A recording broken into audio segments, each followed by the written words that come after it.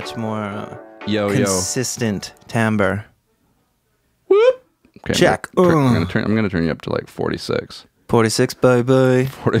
I always have the cloud lifter on the guest for some reason. I mean, you've got excellent mic control. You've recorded a million songs before, but I always just somehow tend to have the cloud lifter on the guest. I don't know why, and today I didn't. What's a cloud lifter? It sounds cool. Is it like a little preamp thing? It's a little box that goes between the cable and the pre, and it just gives you 45 dB of clean gain. Not bad. For dynamic mics like this that need a lot of gain. So, yeah, someone mentioned it to me. They're like, why aren't you using that? And I'm like, I didn't even know it was a thing. Okay. And that's probably, is it like a big kind of podcasty type life hack? I think so. That's like, the more I looked into it, it was like everyone that owns Mark this Maron's mic was using one. Yeah. Or like an amazing Neve pre that has 85 dB of gain right out the gate. Sure. Which I don't have. We can't all afford Neve stuff. Yeah.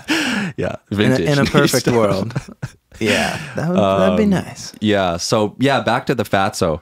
Now that things are looking a little bit better, let me close this. So it's. I wonder if they're gonna have to eventually change the name.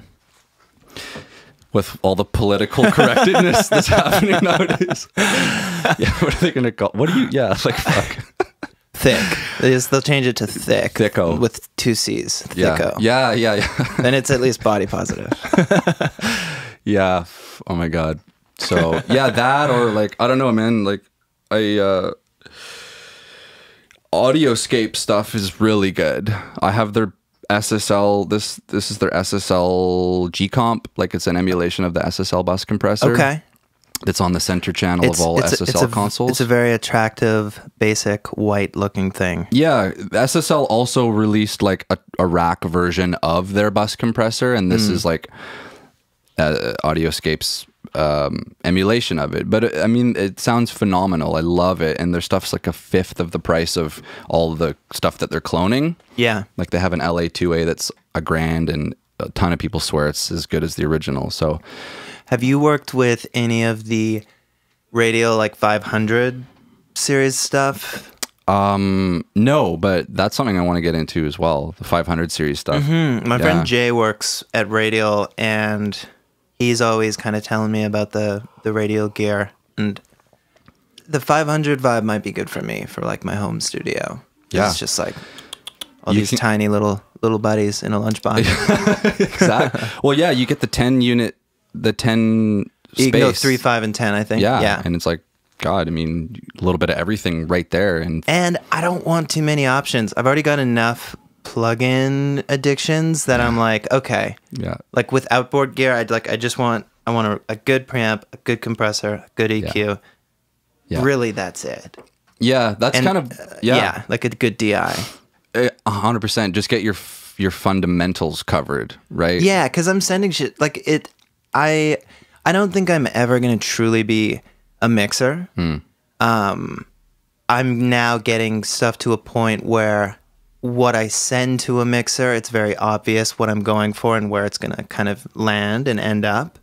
Whereas it used to feel when I'd go into the studio for like a solo thing, I'd be like, okay, I guess we're flipping a coin to see if this mix is going to be good or not. Like, now it's like, I can kind of get it 80 to 90% there. And then it's just that extra 10% of like running it through dope gear, having a brilliant EQ, like brain. Yeah. You know? And like, God, really good use of mix bus compression, which all is, that stuff, which it's, you know, I just don't have the time to like, I'm so much more of a writer where I'm like, I just want it to sound good as quick as possible. Right.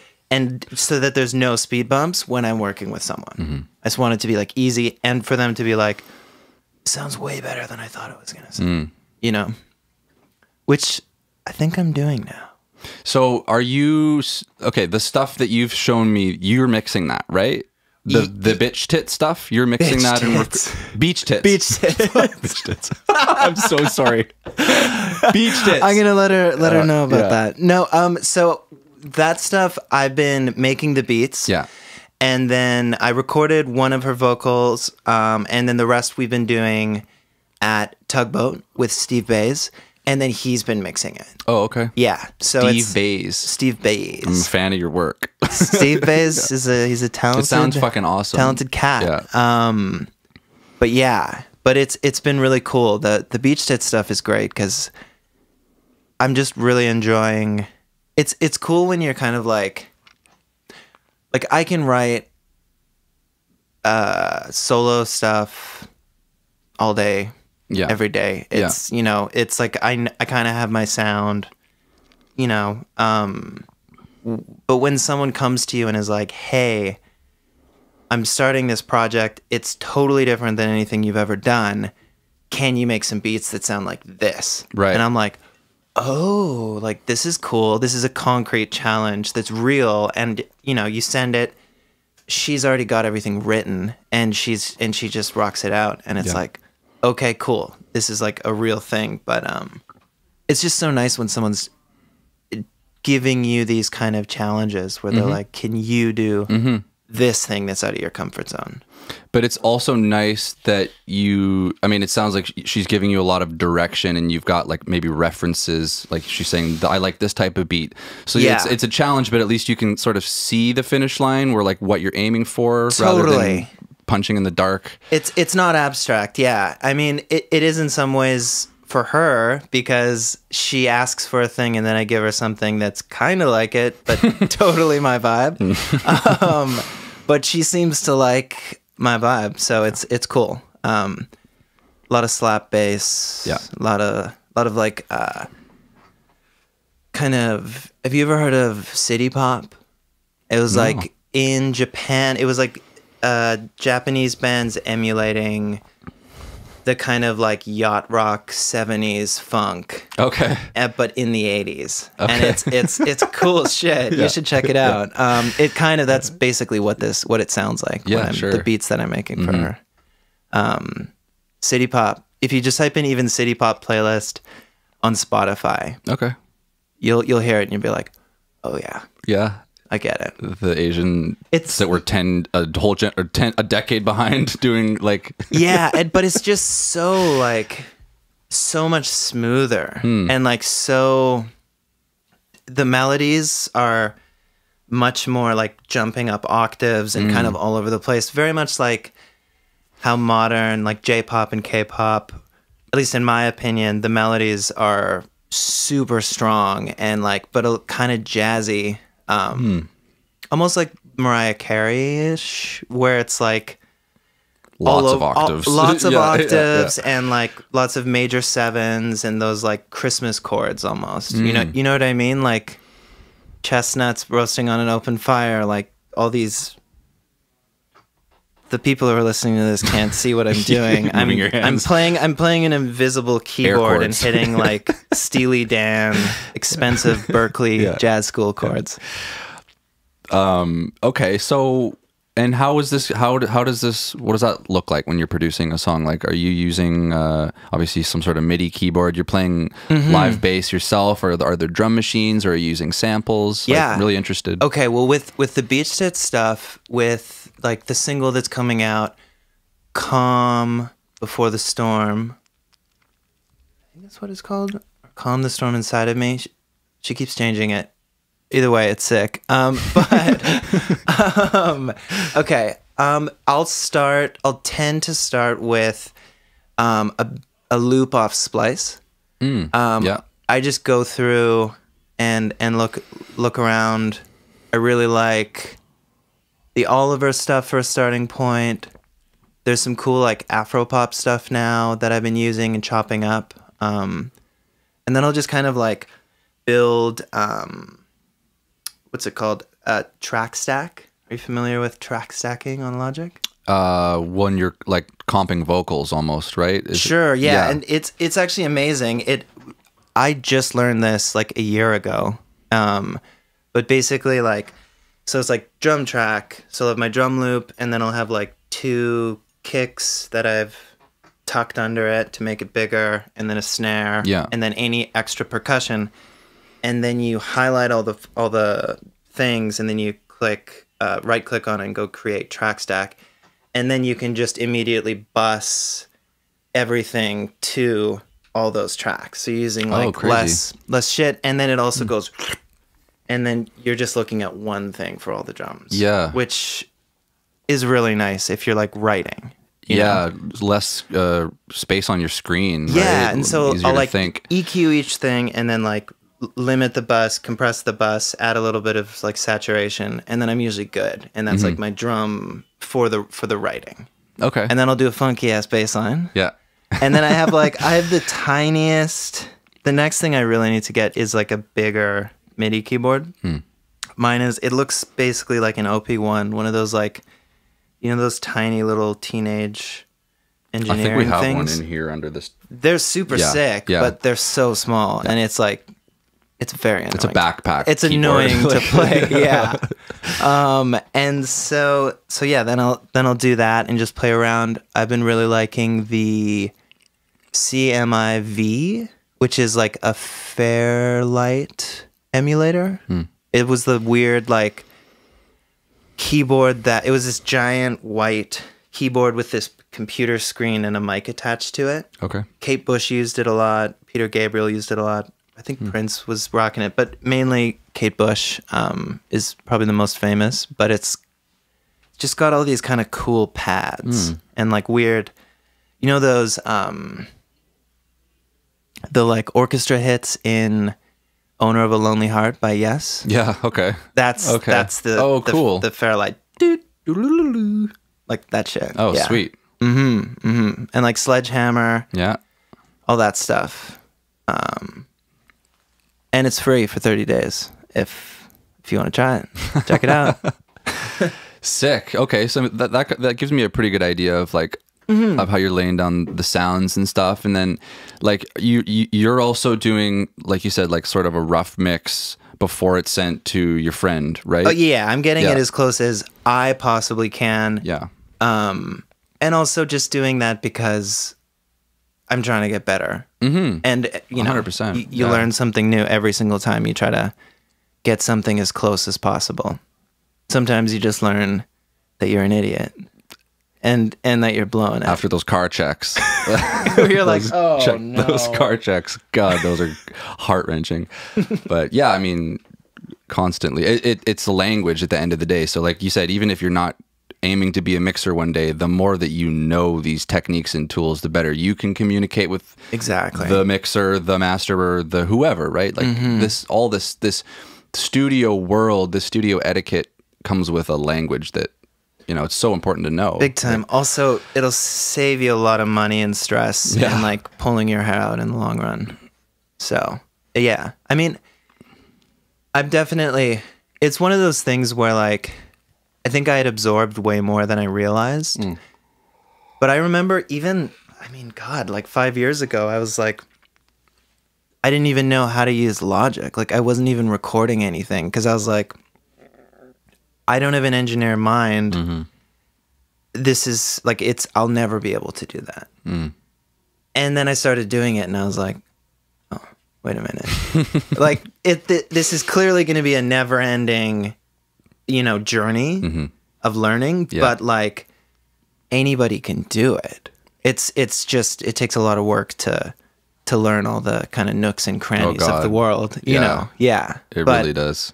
But it's like to get to that first 30% where you're like, hey, I just made a demo. It's like, no. Anybody can do that. And that's great. That's a very freeing thing. I was like, oh, cool. Like this changes my whole world. I was paying people to record my demos. Fuck.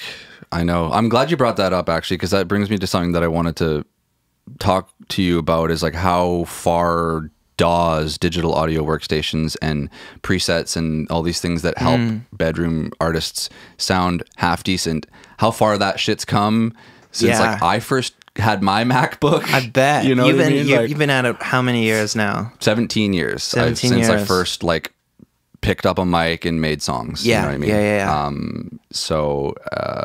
I was around 13 or so, but I mean, God, we were using like a cracked version of Fruit Loops or something. Yeah, I don't even know. My cousin was the engineer back then. Nice. It's always someone's cousin or older brother. You know what I mean? And I'm hearing some of these demos that the kids that I'm recording and mixing are coming to me with. today, and it's blowing my fucking hair back. It's like a little bit scary that I'm like, what is going on here? And and then of course, like, I'm always trying to learn. I'm trying to get better. So we'll have a conversation about it. And it's like, hey, like, this is after I found out they did it themselves, by the way. Because at first I'm like, hey, this sounds great. Like, where'd you do it? And the kid yesterday was like, GarageBand.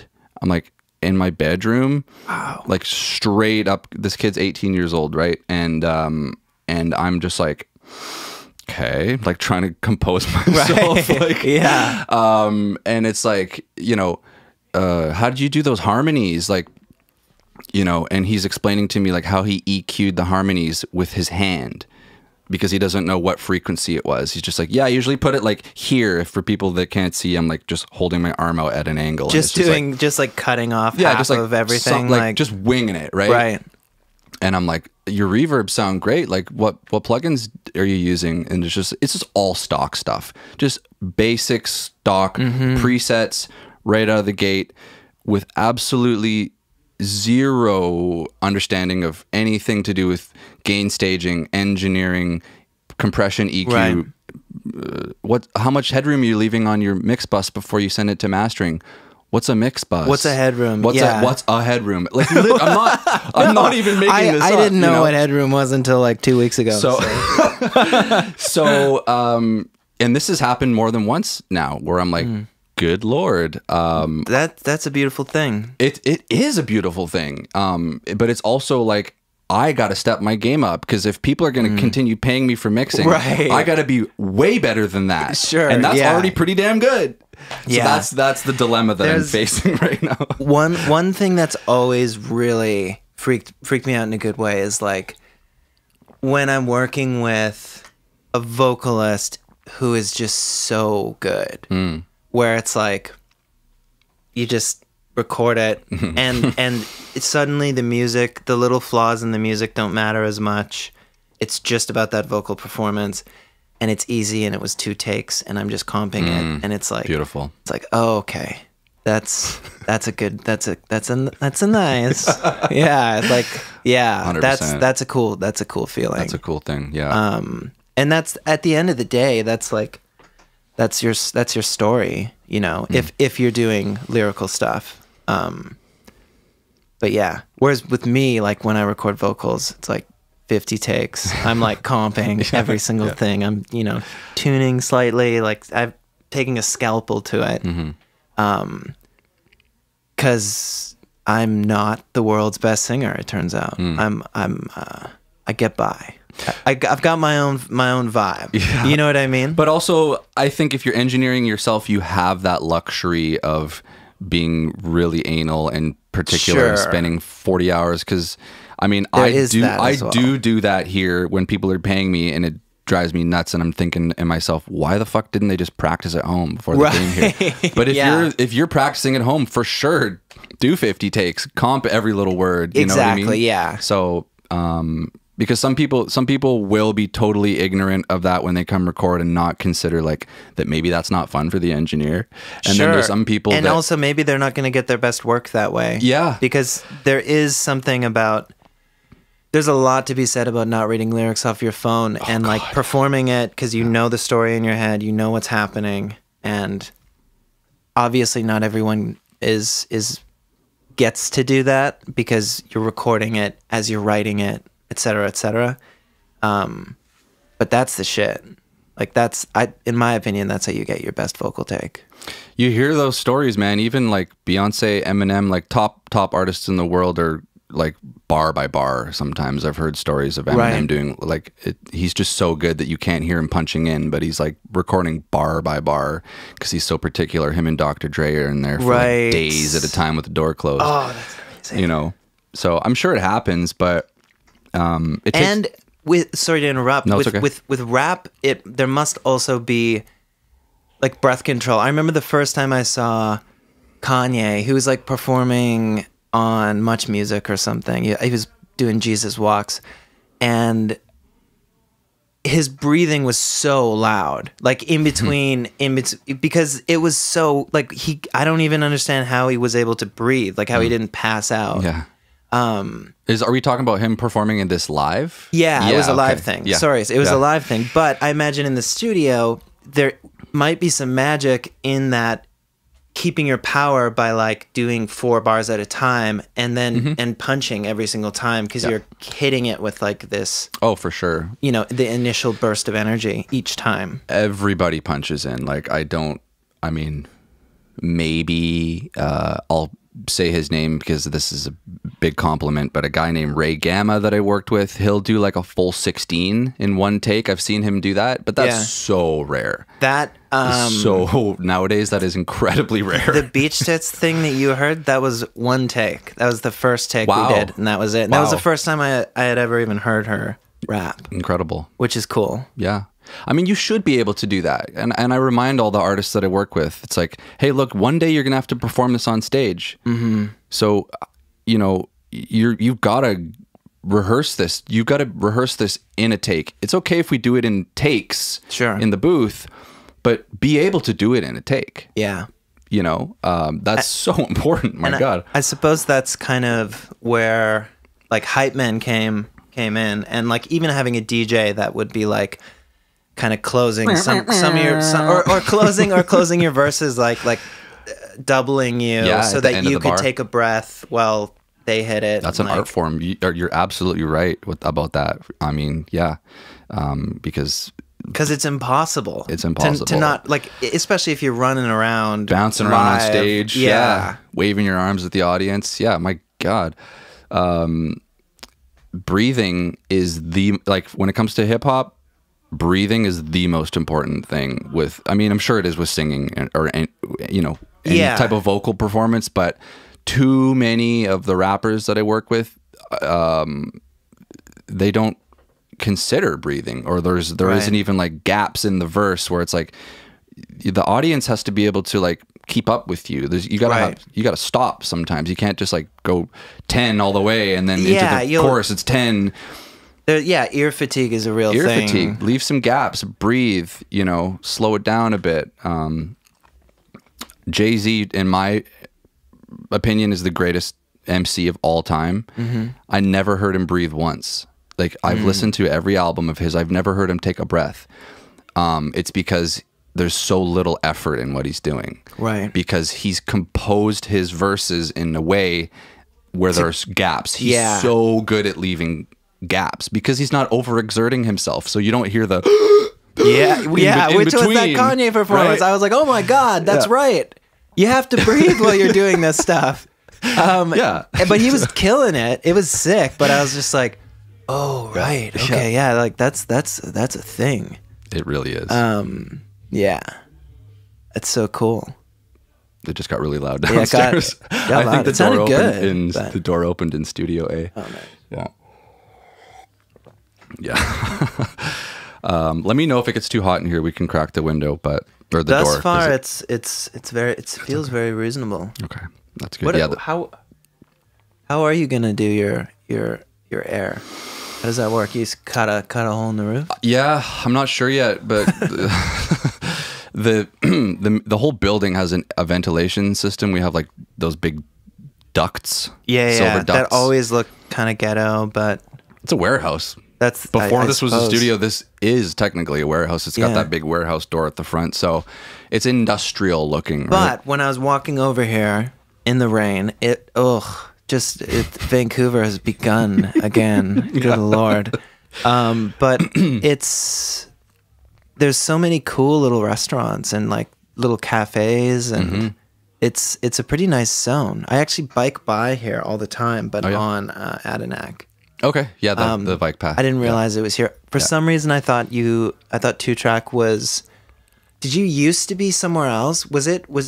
I always imagined you cats being like, you know, if you go west of Main, 7th, like below Broadway, there's kind of like Boompa was there, Time and Works, all these like little studios are there. Yeah, that's where Garth Richardson's old studio was, Fader Mountain. Yes, and there's I think that hood. There's a place called Hipposonic around there now. So yeah, and there's a handful of post-production voiceover film studios in that neighborhood as well. Yeah, I thought you guys were there for some reason. This is cool. You're like in my hood. It's been cool. Yeah, I'm in the zone. That. Yeah, no, this is where this has been since day one.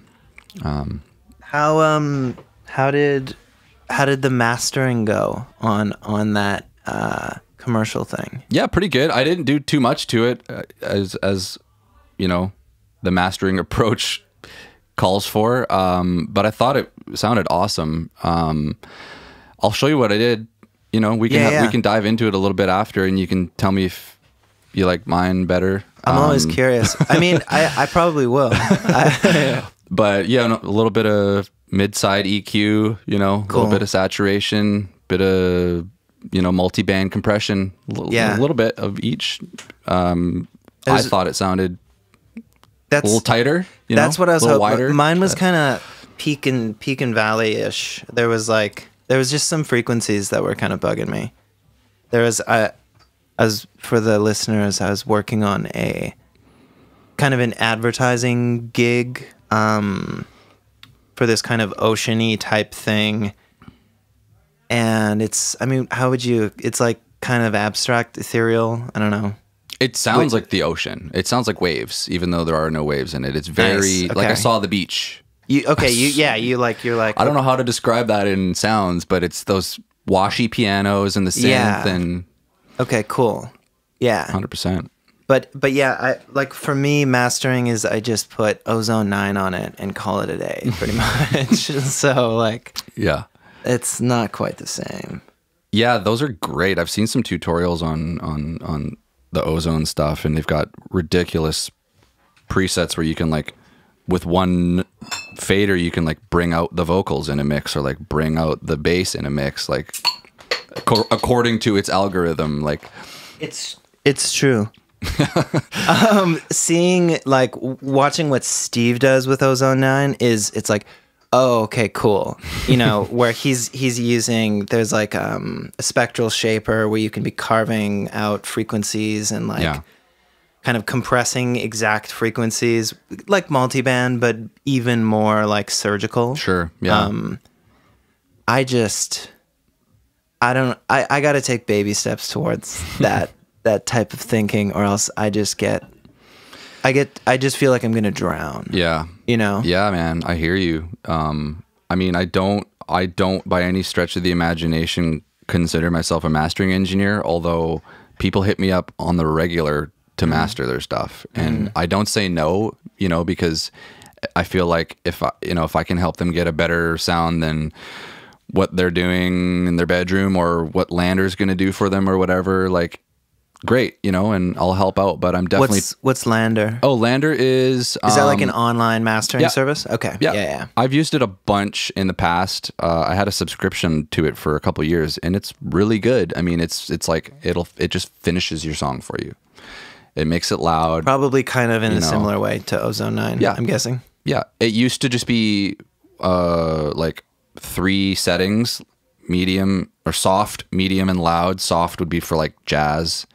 Medium, and then loud, for pop and hip hop. Yeah. But now they've got 3 other parameters, but it's literally upload your wave file and we'll do the rest. Right. And it's, I've yet to get a bad result from it, but it's still that's not going to replace, a manly, massive passive EQ and an amazing room and a really good mastering engineer, Yeah, and a customized master done by a human who's paying attention. Totally. Not just an algorithm. Totally. Yeah.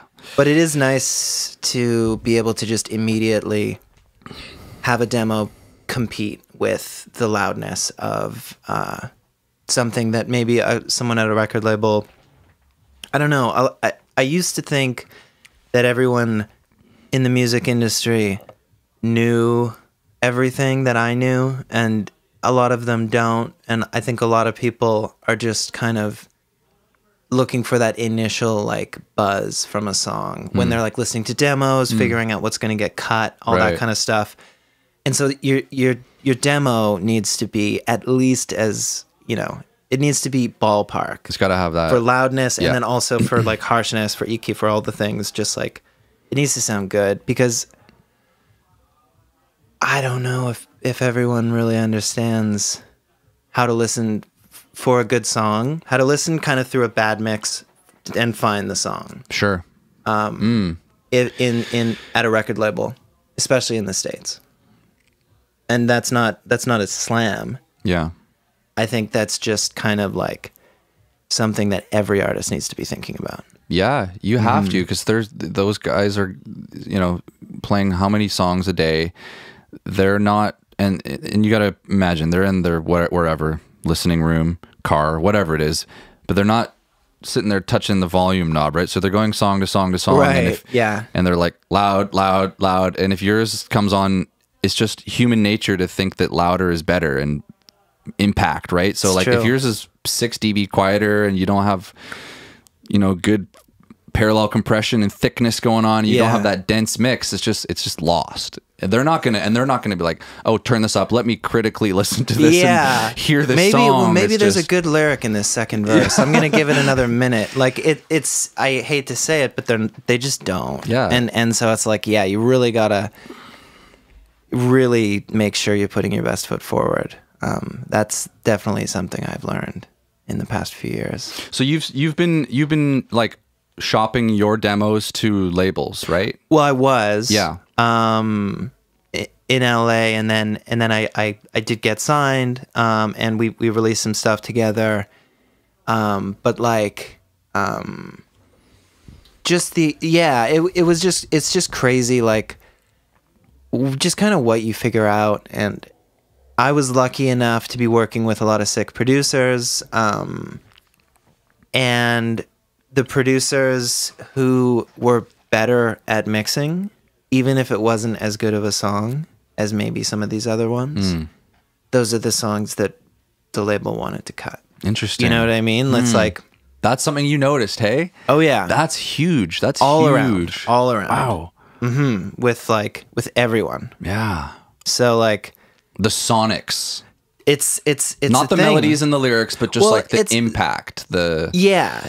But that's not to say that like the other things aren't important. I think all of the songs that I was writing, not to like toot my own horn, but they were all really good songs. Yeah. But it was the ones that were sonically felt huge. Yeah. You know, that even if it wasn't as good of a song, I think people would get much more excited about it much more quickly. And so how are these other artists going about that? Like they just have what do you mean? The artists who are have like the better mixers and the producers that are putting out these like competitive sonic songs, like how are they is it they have a bigger budget to work with different people? Like how does that fit into the equation? Like I know, like it's funny because when I first started doing a lot of co-writes, I had refused LA and I was doing Nashville because I'd heard that it was more song oriented, which it is. Anywhere you go, if you're a good producer, you're gonna get more work because it's just kind of obvious that would be a thing. But like in Nashville, it was like, okay, we'd write a song out. And then I'd come back to Vancouver and then I'd cut it myself in an actual studio with a band. Okay, cool. Yeah.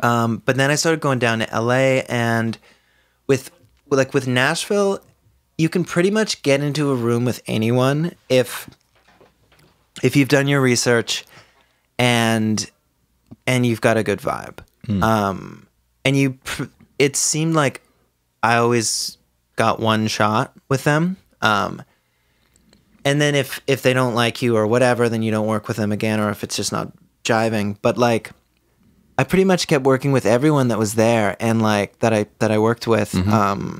And I was virtually unknown down there. Yeah. So like, if you just reach out, it's definitely like, I feel like it's an open door policy there.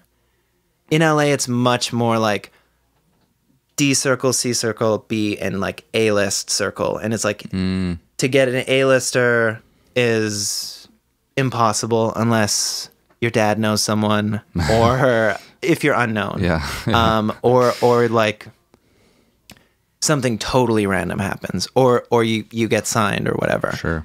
But yeah, I think I don't really understand your question. Maybe yeah. Okay.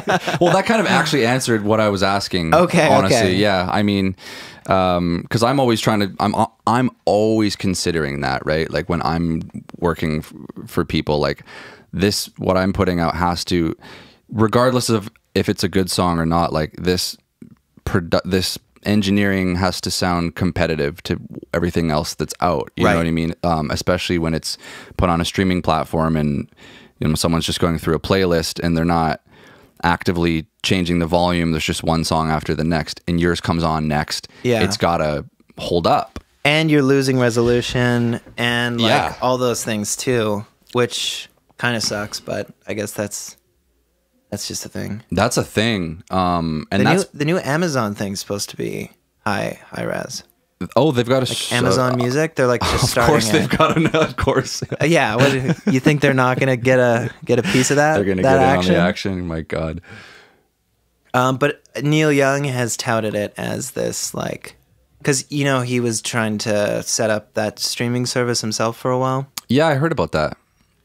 And now I think he's partnered with Amazon. And so they're kind of using what he considers like I don't know what you'd call it, the resolution, the whatever, which might be cool.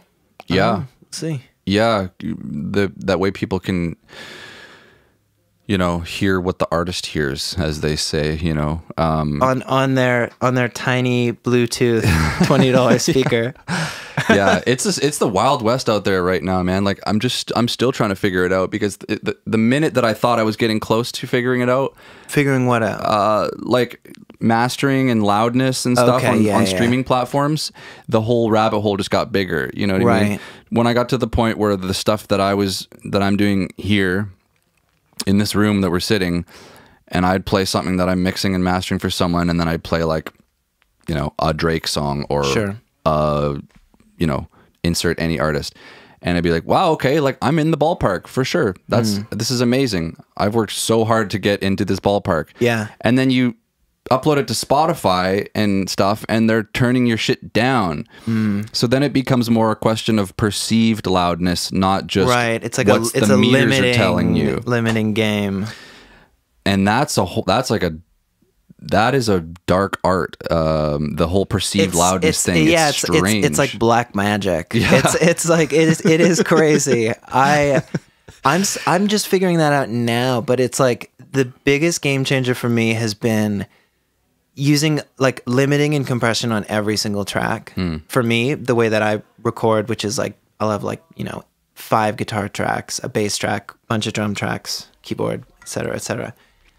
Because if I'm just limiting it on the master bus, then I'm like, okay, I think this sounds good. And then I bounce it, and then I listen to like a Daft Punk song, and I'm like, oh, yeah, fuck. Like it's as loud, but like theirs is like right in my face. And then mine is like way back here. Yeah. And I'm like, what the hell's going on here? And limiting was a big deal for me. Just like, but it's also, it's crazy because like everyone in LA, every single mix that I was getting back for a certain point in time, everyone was smashing the limiting on it. Oh, really? To the point where I was like clearly in the red. Yeah. But that's kind of like this alternative, like indie rock radio sound down there. And like, I was like, this doesn't sound good. Like my ears would be tired within the first 10 seconds of the song. Oh, Jesus. I'm just like, ugh! Like turn it down. Well, and you're losing the dynamics, the fidelity, the song, yeah, like all the beauty, all the nuance. Yeah, yeah. If everything's just slammed up against a wall, yeah, limiting is really important. I always, you know, for years thought like limiter means the end, right? Because when I was very first getting into engineering school, and I learned like, oh, I can put a limiter on something and like make my mix louder. It gets louder for some reason. Wow, yeah. That was like a game changer for me, right? And so I thought, okay, that's it. Like you put a limiter at the end. You make sure it's just below 0, so like negative 0.1, 0.5 or whatever, or 1. Yeah. and you're good. You know, Yeah. but it's like no. Like you were saying, man, in stages, control your peaks in stages. The use of saturation has completely opened up like the whole universe for me, like in the last couple of years, because I never knew what saturation was, and now I'm going down the rabbit hole and using it a lot more and getting like distortions, compression. Oh my god, it's amazing, right? Controlling peaks, getting thickness, getting perceived loudness. So all these little stages build up so that your limiter at the end isn't working super hard and pumping and so, but I mean, God, it's a million little nuances. Yeah. Like The latest thing that Steve brought up that I've been thinking about a lot is like, I was always pushing things back with reverb. It's like, well, let's just put a little like spring verb on that guitar part and just kind of push it back because it's more textural or whatever. And he introduced the idea of, instead of using reverb, using EQ to push things back, like removing high end, so that it doesn't have this perceived in your face thing. It just kind of naturally gets pushed back, and and it's really cool because basically for me, I'm like, how do I make it sound like Steely Dan? Like at the end of the day, that's my benchmark. I'm like, how do I make this sound like IGY by Donald Fagen? Yeah, it's just the best mix of all time. We should listen to it after. Before. Yeah, I'd love to.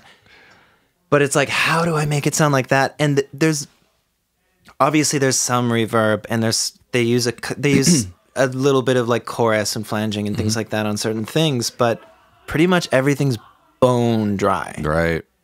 And it sounds nuts. Yeah. Like, huge, right? Like depth and width and expensive as fuck. Yeah. Like it's crazy. Yeah. It's amazing. And there's so much going on. It also helps that everything is played perfectly, perfectly in time. Like there's nothing's out of phase. Nothing's really well recorded and well thought out. Like there is all of that. Like the building blocks of it are there flawless. Yeah. But still, I was like, how do they do that? But I think EQ is a big deal, and manipulating EQ for like just to make sure nothing's stepping on toes, and then it's just being able to push things back with EQ blew my mind. Yeah. Oh yeah. Cool. I remember when I learned that as well, and it was like, I don't know I think it's brighter things tend to come forward. That's like the rule. That's how it like works on our brain. You know what I mean? Yeah.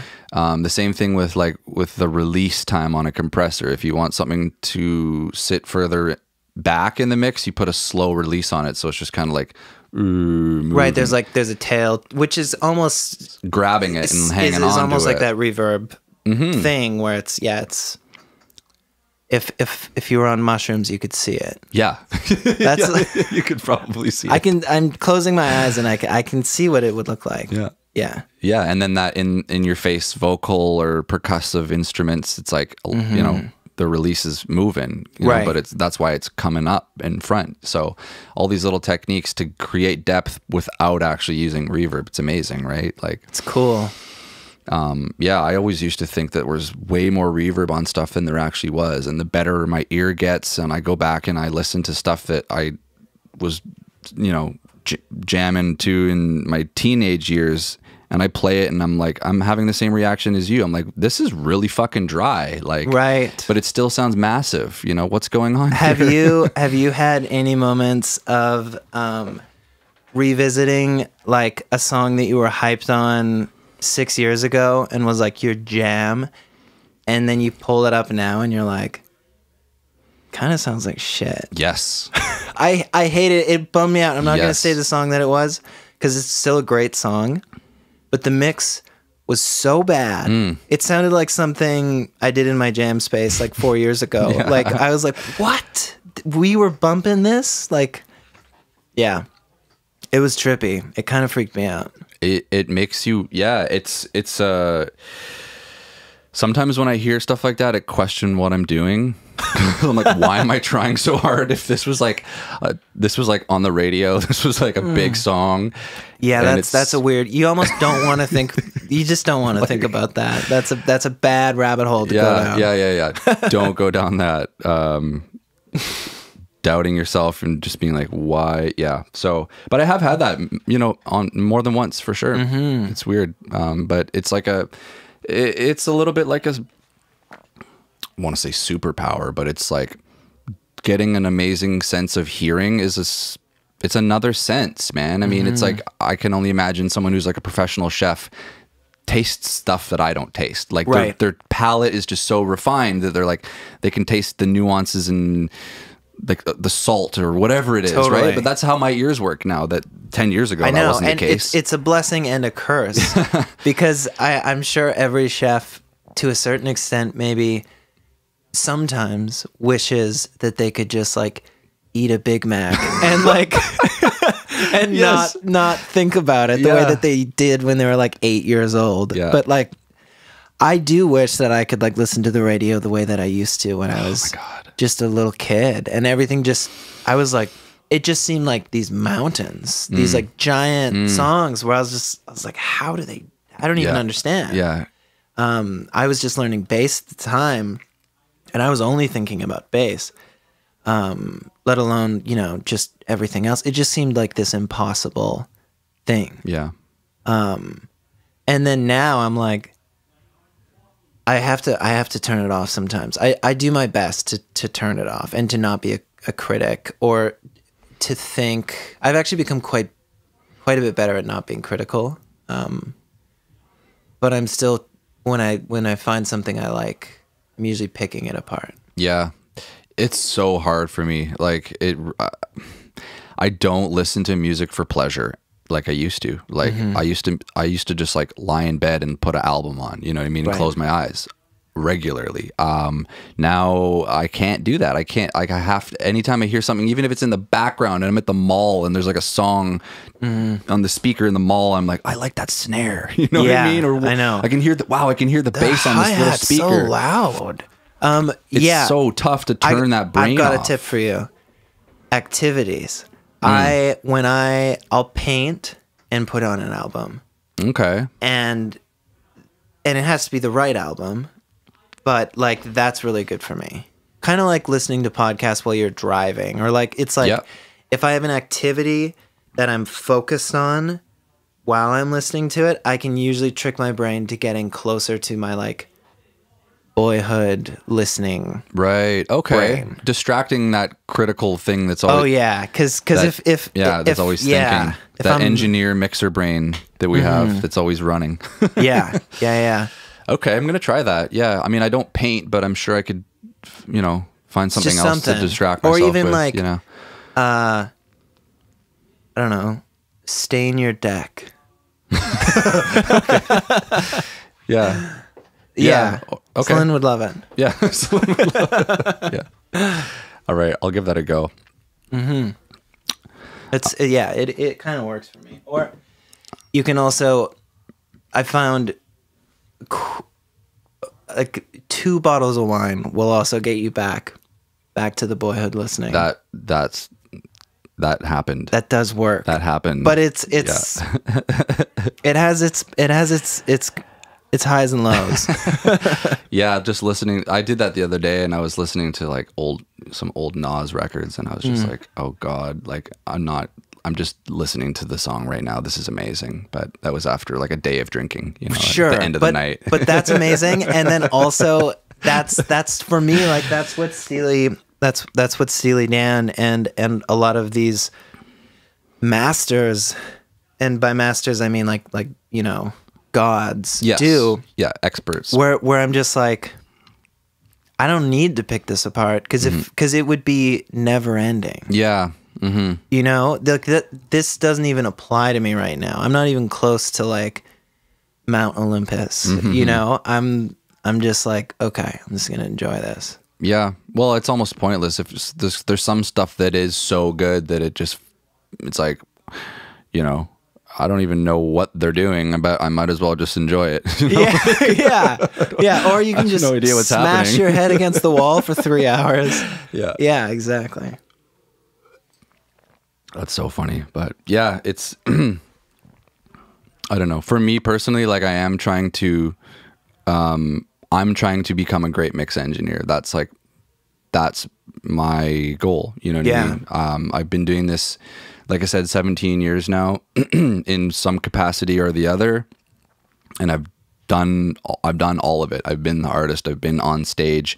I've been setting up the mic. I've mixed. I've mastered. I've done all of it. And that's so important, I think. And I've found that like this has been a natural progression for me to like really fall in love with mixing and find like this is a beautiful puzzle with sounds that I absolutely love doing. It's the most difficult, most challenging thing I've ever done in my life, but it's so rewarding when I do, getting better at it, hearing stuff that I'm doing and being like, wow, I can't believe I did this. This is great. I'm improving. And it's incredibly you really rewarding. can measure it. Oh my God. Yeah. Which is both scary, but also beautiful. Like we do have critical ears, and your ears get more critical as you learn. And it's like, it's cool to compare a new mix to a mix that you did 6 months ago and be like, okay, I'm making some progress here. It is that quick, which is nuts. It's not like something I did yesterday versus something I did a year ago. I hear a difference for sure, but I'm like, if I don't touch something for a month, I've learned so much in that month from like practice, mixed with the masters, tutorials, whatever it may be, just listening a lot. I'm like, I got to go back to that. I got to tweak my mix bus. I'm like, I'm hearing this differently. It's like, it's this unbelievably quick progression, and it's never ending. Like I'm just constantly getting better. It's crazy. Yeah, and the only like the one thing, like with the latest Fur Trade record, which is nuts. It's crazy. I cannot wait to put it out. We've kind of been doing that for about 6 years now, where it's just like we just keep beating it. And now it's like, okay, let's just put it out. You know what I mean? Like it's we might be able to make it better, but it's going to be like 0.1% better. You know, let's just... Yeah, that's a tough thing too, knowing when because it can be dangerous. When to finish. Yeah. When to just go, okay, we're putting it out. No more brush strokes on this. Yeah, it's done. Painting is done. Yeah. Frame it, put it out. Yeah, exactly. Yeah. Because exactly a week, a month later, you for sure will go back and you'll be better. Could make it better. It'll never end. So that's the problem. And it's crazy. Like I find with like, I kind of often will hate something that I put out at first.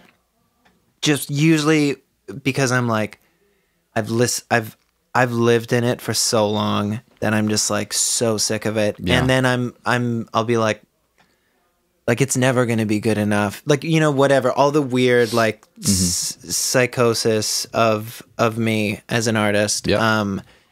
But like, man, I listen back to things, and once I've got a little bit of distance and it's been 2 or 3 years, I'm just like, this was so like, it's so much better than I thought it was. Like, it's really good. It was like, really good. And with space, like with space and time, it's crazy what the brain does. Like, I don't know if it's a social thing, like a cultural thing. I don't know what it is, but it's like, we do tend to revere older things. And it's like once some things just kind of existed for 20 or 30 years, you kind of just accept it as it is instead of taking it apart. At least I do. And I think that this is kind of just like a collective, like subconscious thing. We listen to older music and most people kind of just accept it as this thing, this like this permanent concrete thing that exists as that, you know? Sure. Yeah. And I'm definitely that way with my own music. I much prefer some space. Like, give me 5 years and I'm like, Yeah, that shit was hot. I mean, that's a long time. I've never gone back 5 years, but like, well, not to remix it, just to, just like, to hear to enjoy it. Yeah, yeah, And so you're talking about something that was finished then and out and released and out. Okay, and even like on the radio. Yeah. And at the time, I'd sometimes hear some of my own stuff on the radio and cringe because I'm just like, I was just so weird about it. Yeah. You know what I mean? And I still get weird about my shit. Yeah, sure. But then, you know, with some space, suddenly it's not my song anymore. It's this song that kind of existed and is this like, Sure. it feels like it's something Sure. else. And I'm like, hey, that was actually pretty good.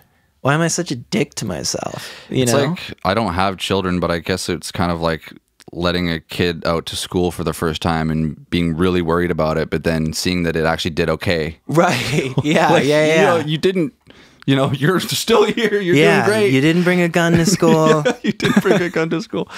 You made friends. You're getting better. You know, you've aged well. Like, and then they come home and it's like, wow, you know what? You did it. I know that's how a lot of artists feel about their music. It's their baby. It's their passion. It's like they're so protective and particular about it and hypercritical. And often wrong, which I hate to say it.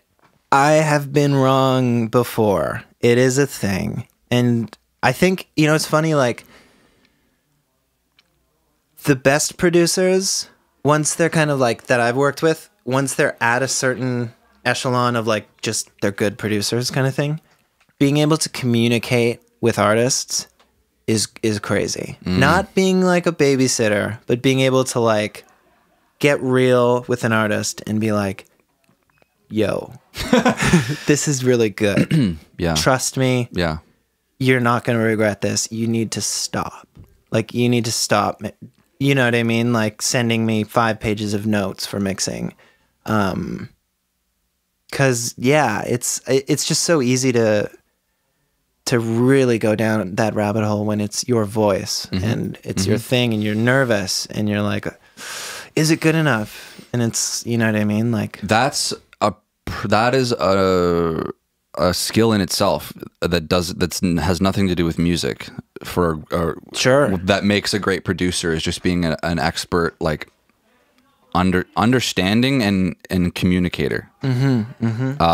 Walking on eggshells with the artist, but really being able to be firm and just really getting the point across. Yeah, when it needs to happen. When it needs to happen, and and then also like in the writing room, totally, it's a social game too. It's like, it's funny. I always kind of wanted to be a psychiatrist. Oh yeah, and that's basically what I do with artists. It's particularly with female artists, where they seem to be so much more just connected with themselves and their experiences and what's happening and what they're feeling and what they're going through, and we'll just talk for like an hour before we write anything. And then it's like, we know where we're gonna go. Like, this is what just happened. Let's write a song about that. I'm personally the opposite when I'm the artist, because I'm closed off and like I'm so much more private. Which is why I've actually been getting back into just writing my stuff just myself. Oh yeah. Which has been really nice to kind of, I don't know. LA gave me this beautiful toolbox from working with all these amazing producers and writing like a song a day. And now I can take that and like take my time with it and like figure things out, you know? Yeah, I imagine you would have picked up some incredible skills there, you know, being around all those people and in that environment and the repetition of it. And yeah, I still can't believe that I even did it. It's like the amount that I was writing was crazy. It was a bit excessive. Did it ever feel forced? Like, was it too much? Some days, yeah. But like, the thing is, it's a muscle. And like a friend of mine, my friend Matt Turner, he's a brilliant novelist, and like his new thing that he's doing is he's like, I write 500 or 500, more than 500, 5,000 words. Is that a lot of words? That's about like 6 or 7 pages. Yeah. I haven't done an essay. I can't remember the exact number. 5,000. Yeah, 500 words is not a lot of words. 500 words is like 2 paragraphs, Yeah. right? Yeah. So he's like, I write 5,000 words a day. Sometimes it's good. Yeah. Sometimes it's not.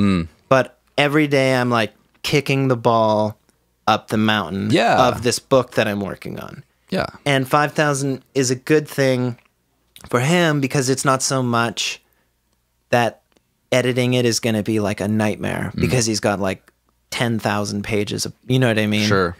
And that's kind of, I guess that's how it felt.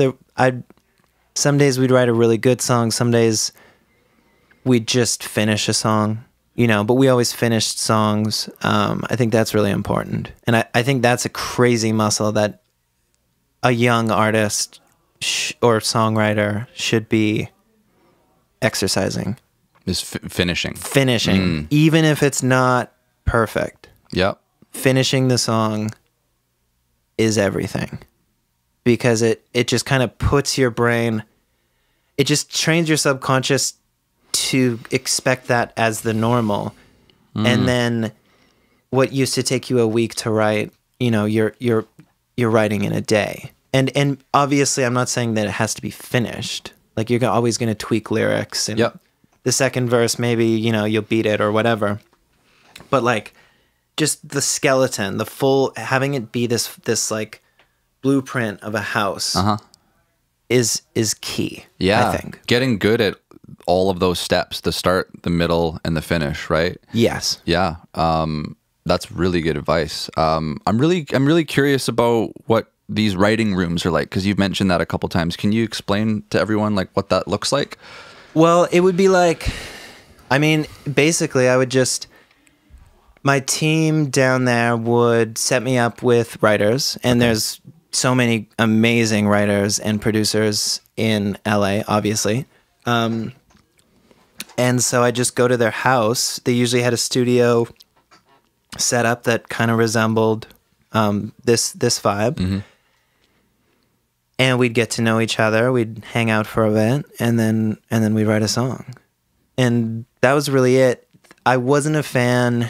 A lot of people in LA there'll be like 4 different people in the room, like a top liner, producer, a lyric guy. What's a top liner? Top liner is like a vocal melody person. Oh, okay. I worked with some amazing top liners who are like, there's like this one gal, she was like pregnant and so sweet and funny, and like just was eating this giant like a roast chicken basically on a couch. And I was like, okay, all right. And this is like, you know, someone who's like worked with Sia, worked with like so many amazing people. Yeah. And she was just sitting there eating, and I was like coming up with things, and then she just like, ooh, what do you think about, and like with like a drumstick in the air, like you know what I mean? Just shaping melodies, and it's like, oh damn, okay, cool, that's sick.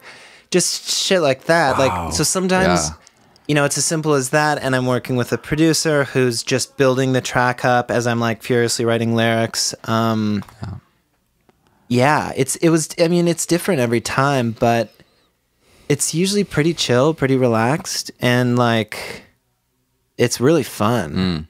I do prefer one-on-one though. Yeah. Like just a producer and me.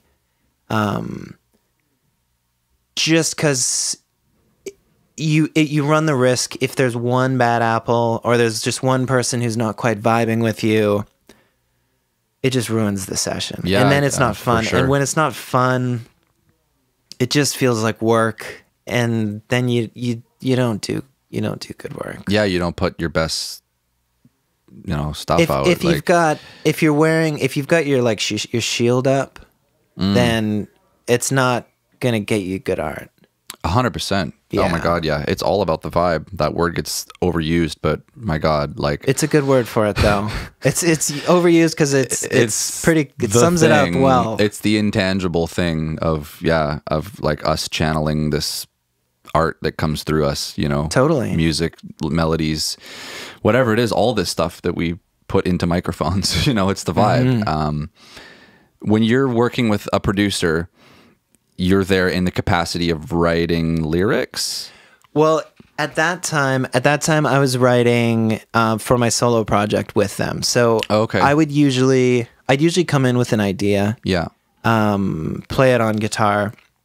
This is kind of the chord progressions. We'd block it out. We'd build a beat, and then we'd just kind of start throwing ideas back and forth. Okay. Generally, a lot of the producers there weren't contributing lyrics, but some of them were. You know, it all depends on who you're working with. Yeah. But yeah, that's all I got. Okay. You Yeah. you can prompt me. Because in the writing room, like my brain is so conditioned to think, like I work hip hop and R&B and trap, like that's what I do, right? So Yeah. it's like all the music's already there. So when I'm picturing writing room, I'm thinking like, oh, I'm forgetting that like writing means like writing a guitar part, Building the beat. We're writing a bass line. You know? Yeah. So there's all that stuff, right? Which is super fun, and that's really cool, and that's something that I'm really enjoying with getting into hip hop now and approaching it as something that's less sample based and almost, you know, making beats from scratch. It's just really fun because it still loops. Yep. So like, it's not less work. Less work is the wrong way to put it. But there's less moving pieces because it's like the chorus is the verse. Once, for, at least the way that I've been doing it, it's like once I have something sick, I just loop it. And then when I know the hook is going to come in, I'll, you know, add some things to lift it. Yes. But it's like, it's not like, you know, we're not modulating keys, and it's maybe in the bridge, I'm introducing a new part. Yep. But like, once I have an idea, cool, like 4-bar loop, my work's done. Right. Which is really nice. Yeah. There's no tempo changes, no key changes. Like you said, there could be. But there doesn't have to be. For the majority, like you said, that loop is pretty much it, and then you can sprinkle in like a nice little string line in the hook to lift it, or sub or whatever. Yeah, yeah. It's it's a totally different, you know, approach. I imagine to like rock or pop, where it's every single component is pretty much played by a human being, and all of it has to piece together, and so you do need to have these big sessions, these writing sessions, you know. Yeah. It was fun. It was definitely cool. I learned a lot. And it's always great to see other people work. You know? Yeah. Oh God, you learn a lot from other people, and then especially like, you know, people that have been doing something a lot longer than you, surrounding yourself by people that are like, you know, black belts, I like to call them, you know. Sure. You can pick their brain, or you can watch them work, and it's like, wow. Like, or just hearing them talk about like the house that they just bought.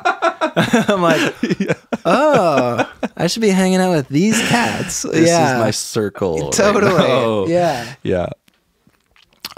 So how many, like, besides Beach Tits, you're doing solo Parker Bossley stuff, Fur Trade.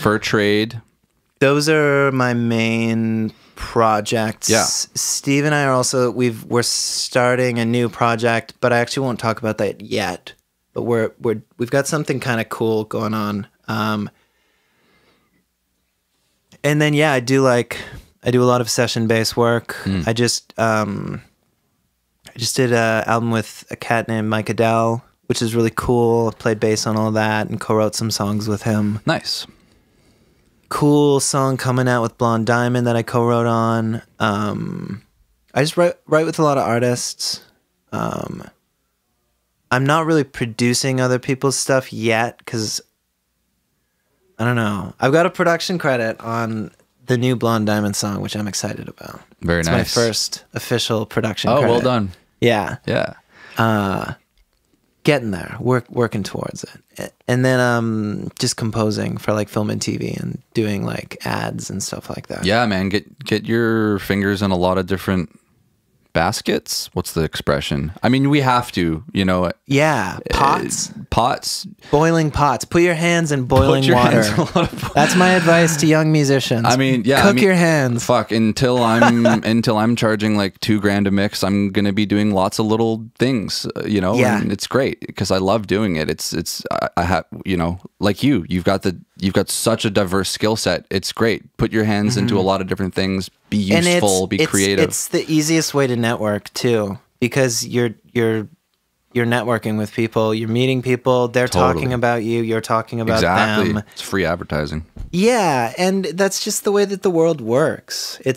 We live in a very nepotistic industry, and it doesn't need to be family. It's friends too, and it's like you just gotta kind of get out there and meet people. And I'm not that good at doing that anymore. So work is how I tend to connect with people. I got to book a writing session with them, and then we do a hang, you know? My days of meeting people at the club, just, I don't know. It's not such a golden carrot these days to me. Yeah, I haven't done that in a long time. Doing Jaeger shots. I just can't be part of that scene anymore. I can't go on Granville Street, period, anymore. Like I get punched every time I go to Granville Street. We've both been punched on Granville Street. That's funny. Yeah. Well, I mean, fuck. Like, social media is so incredibly powerful. I know you're online, and I am, and like I could be better at that. I could definitely be better at it, but considering you how did little pretty effort good. I put into it, I get a lot of gigs just through like people DMing me on Instagram, right, asking what my mixing rates are. Slipping into your DMs. Crazy. Nice. Yeah, that's cool. Like you post shit like once a day. I try to be consistent. Yeah, and I try and put out like content like that's valuable to people that are in my world, like, and it's relevant to what you're doing, and it's relevant to what I'm doing. Yeah. I think those are things that I learned when I was in Nimbus and I was in the music business program. We had a social media guru come over and do like a workshop, right, and teach us like the 10 golden rules of social media. Not all of it stuck with me, but I did take some of it to heart, and I think I've gotten better over the years. I've like picked up some good habits. There's a way to do it. The best advice I ever got, which is now kind of where I'm at moving forward, was Tyler Bancroft from Said the Whale told me, if you're doing your social media and it feels true to you, then it's easy. Yeah. It's never going to be difficult. Oh yeah. He was like, don't listen to other people. Don't listen to what your PR people are telling you should be doing or whatever. Just do whatever feels like true to you and that you actually look forward to posting about. Right. And you're fine. Obviously, you know, within your realm of musicality and stuff, but like, don't flex if you're not someone who naturally flexes, and like don't be cooler than you are. just be you, and right? It resonates with people as well, and you won't hate it because true. I've loved and I've hated social media, and now I'm like, okay, if I'm gonna do it, I have to just enjoy it. Yeah. Yeah, man, people can see right through the bullshit, like if it's genuine or not. Like they really can. You know, you're scrolling through and you see something that's just, it looks fake. It's like cringy. It's just like, oh my God, no. Like, yeah, you know, see less posts like this. Exactly. Yeah. Or if it's like something dope and original and inspiring and it came from someone's heart and it's just like, this is something I did today that made me happy. Here's you enjoy it too. And it's it like, doesn't have to be this heavy big thing. It's like it's like, oh, okay, well, this doesn't piss me off. Yeah. Triggered. Yeah. So God bless the internet if you're using it right. I mean, it's great. I go on and on about it every single podcast about how great Instagram's been. So done that. Yeah, it's good, man. So where can people like find Parker Bossley's music? Sure. And what are you proud of, and what do you want people to like go and check out? You can check out all my solo stuff on any major streaming platform. It's just Parker Bossley. That's 2 S's, not like the pet food chain, which I wish I was inheriting that, but I'm not. You can check out my older rock band, Gay 90s, on all the streaming platforms. My kind of more experimental neo yacht rock project, Fur Trade. And yeah, that's kind of my main project. And then there's a bunch of other stuff. If you just kind of Google my name, if you did want to do a deep dive, you could find all of my co-writes and stuff. But I get the feeling you probably won't. Well, there's a lot of good stuff out there. There is a lot of good stuff. We'll make sure that we got links to all that so people can go and like just. Oh, sick! You're gonna link it. Okay, 100%. Okay, then just follow the links. Yeah. Ignore what I just said. It's all very exciting. It'll be out there if you know Parker Bossley with 2 S's. And yeah, I mean, people can do a whole weekend binge on your catalog. It's immense, you know, all the stuff you've done. Yeah. Cool, man. Anything else you want to chat about before we wrap this up? I mean, the only thing that we could really do is we could like hit pause and we could listen to that Donald Fagen song and then we could talk about it for like 5 minutes. Yeah. Yeah. Well, let's just wrap it up then. We're gonna have you back one day and retell these stories and hear about all the progress and stuff. So, Love it. And I need to get that door open. I think it's getting getting hot in her. Getting hot in her. Yeah. Well, thanks for having me, dude. Thank you so much. This has been a huge blast for me, and hopefully everybody learned a lot. And you know, I can't wait to share all the stuff you've been doing so people can check it out. And yeah, thank you guys so much for listening. Thanks for listening. And Parker Bossley, and this is Demo to Limo. Take care. You.